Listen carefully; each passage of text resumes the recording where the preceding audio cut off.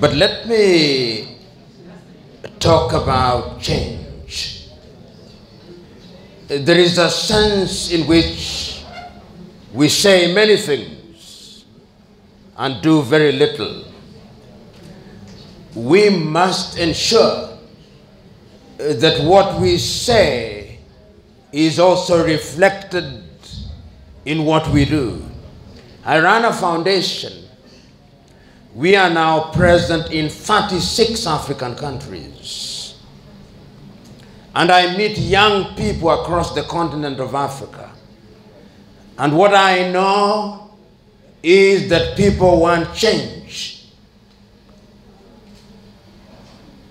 Last week, I had 2 young men visiting me from Namibia and a gentleman visiting me from South Africa. And next week, I'm receiving a young man from Liberia. And what I see as I travel across the continent is that there is appetite for change.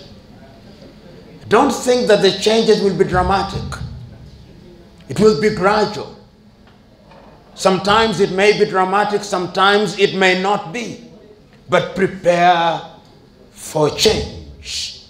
Because fortune favors the vigilant. Even those of you who are in the business of betting, you can't win a lottery without buying the ticket. You must buy the ticket. You must act if you are to expect any results.